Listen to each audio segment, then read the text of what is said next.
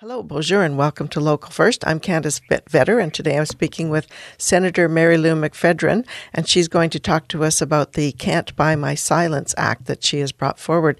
Hello, Senator. Thanks for coming on the show. It's really a pleasure to be able to speak with you, Candice. Oh, thank you.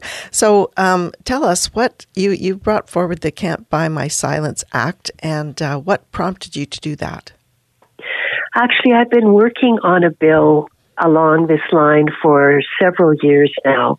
I've been in the Senate just over 6 years, and soon after I arrived, some of the staff at the Senate started coming to my office privately late at night to tell me what was going on, and the fact that they really didn't feel that there were processes in place that were there to help them.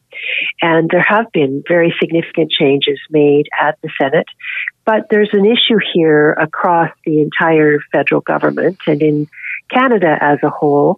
What I can do as a senator is look at what possible legislative means there is to be able to stop the harm that is done by NDAs when they are used for situations where there have been experiences of just various kinds of discrimination on race, on the basis of sex, other characteristics, where there's been harassment and discrimination or violence in the situation. So seriously, it's been years of discussion, and I've had really excellent consultations with people that have stayed very focused on this issue, particularly in the non-governmental sector. And I'll just name in particular Dr. Julie McFarlane of Can't Buy My Silence, and also Kathleen Finlay, who writes extensively for the Hill Times. And I've been back and forth over the years, and the bill is really designed to follow the money in the federal government and stop the flow of federal funds to be used for these kinds of non-disclosure agreements.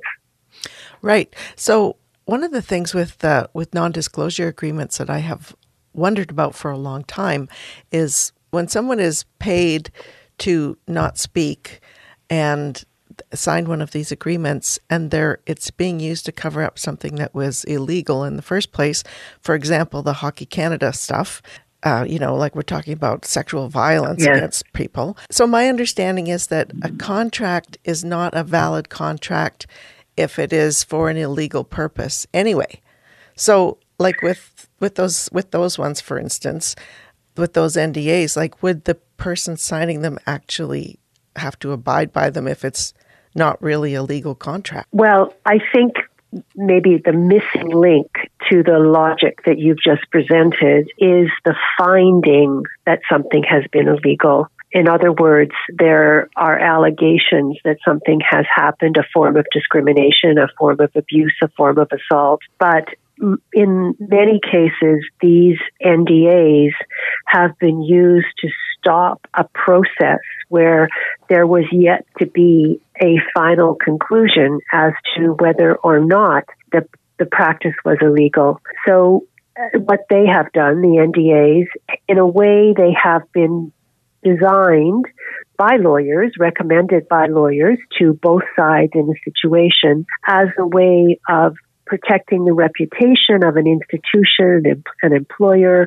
We've mentioned Hockey Canada. We know from the hearings that are still going on in the House of Commons that we have many of the different national sports where athletes come forward and talked about maltreatment of various kinds, discrimination of various kinds. So it's not as simple as saying because someone says this happened, it happened, and therefore the contract is legal. There are many more arduous steps, and frankly, for many people, it's just too expensive a process to try and engage. Typically, you would need to engage your own legal representation. So the NDAs have served multiple purposes. They have served the purpose largely, though, of settling a complaint, usually before that complaint reaches the end of a process.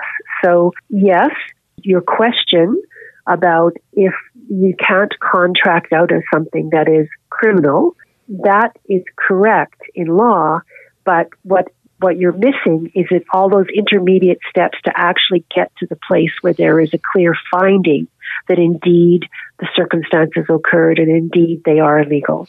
Right, and that's the hard part. Is very much the hard and expensive part. Right. And so if this all goes through finally, what difference will that make? Well, first of all, it's a federal bill, so it affects federal entities, as I call them in the bill, entities, because this is not only about departments of government. It is not only about crown corporations, although they are captured by this. It also means that non-governmental entities like Hockey Canada become subject through a condition of their receiving any federal funding that they must report to whatever government official or department from whom they're receiving the money. They have to report if the money has been used or if they have used any non-disclosure agreements in any discrimination cases. And they have to report the amounts of money spent for that. So when I say follow the money, what I'm really talking about is going to the source of what makes it possible for these kinds of NDAs in cases of harassment, discrimination to be made and cutting off the federal funding that enables those kinds of agreements to be made. Right. So Clearly, you're getting where it hurts. Well, it's stopping the process. It's not making it possible. If the money's not there, then they're not going to hire their lawyers. They're not going to be able to proceed with this kind of settlement. Okay. And I think that it's really important for me to say that my bill would also cover NDAs past, present, and future. Oh, right. Great. Okay. So the silencing where there would be no capacity to use federal money to actually go after people if they were to speak out and break the silencing clause of an NDA. All right. So we're pretty much out of time. Is there anything you want to add before we sign off? Just to say that I think it's very important that the fact that the bill covers government entities and non-governmental entities receiving federal funding in a federal context. It's wonderful. Thanks so much for speaking with us today. I really appreciate you taking the time. I know you're a busy person. Thank you, Candice. It's really great to have this interest. Okay. I'm Candice Vetter on Local First, and I've been speaking with Senator Marilou McPhedran about the Can't Buy My Silence Act. This is CJRO Radio, last on the dial and first for local news.